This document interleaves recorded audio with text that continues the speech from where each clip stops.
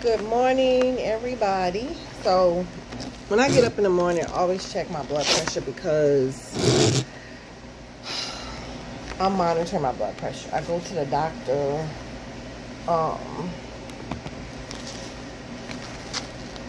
in 2 weeks. I've been doing this. I do this several times a day. You'd be surprised what your blood pressure is. At least I am. I mean, I feel fine right now. I feel great.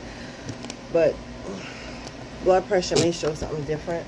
It's Saturday morning. I'm so glad to be home. My first weekend off. My first weekend off this month. So I just want to rest. Hope everybody's doing well.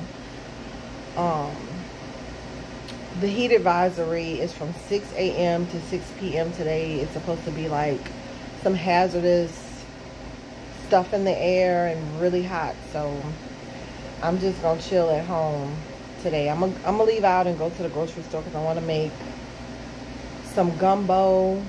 I'm gonna do a van life camping style version that's really easy if you guys ever want to make like a gumbo or type of soup if you're camping, especially like in the winter months or the fall months. So I'm going to share that with y'all. Hope y'all can hear me. I need to calm down. Let me see what my blood pressure is gonna be this morning.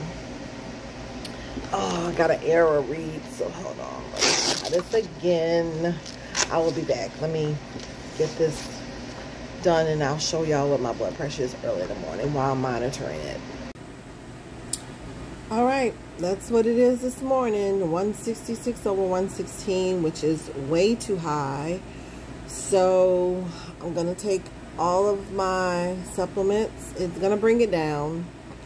I don't want to go to the doctor in 2 weeks and the reading is this when she checks it. I don't, because this is like higher than it was. It's been being high in the morning for whatever reason, but I know how to get it down, but that's just like, it's disturbing. You know, this is what I've been dealing with. This is what I've been monitoring, you know. So it is what it is.